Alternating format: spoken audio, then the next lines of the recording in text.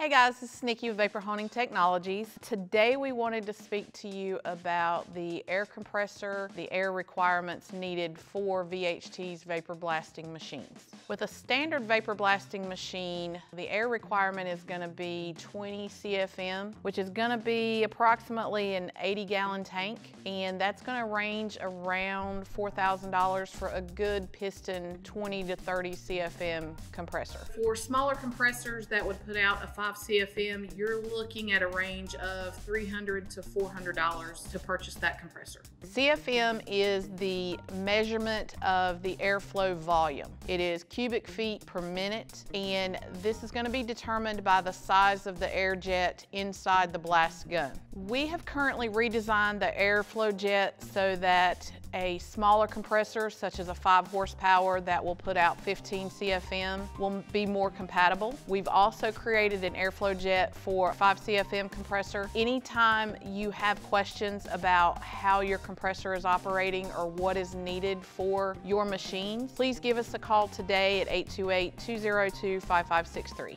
Thank you so much.